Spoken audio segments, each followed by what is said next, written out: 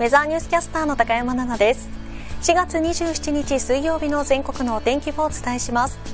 発達した低気圧や前線が日本列島を通過していきます。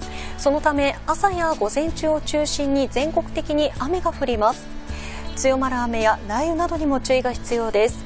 通勤通学時間帯と重なってしまう恐れがありますので、早めの行動を心がけてください。ただ次第に天気は回復していき、広く日差しが日本海側の方から届いてくる見込みとなっています。ただ北日本方面では風が強まります。強風やまた北海道では暴風レベルの風に警戒が必要です。飛来物、そして交通機関への影響などにも十分にご注意ください。気温は高めで昼間は暑さ感じられるところも多くなります。体調管理はしっかりと行ってください。お天気アプリウェザーニュースでは最新の気象情報も確認することができます。ぜひご活用ください。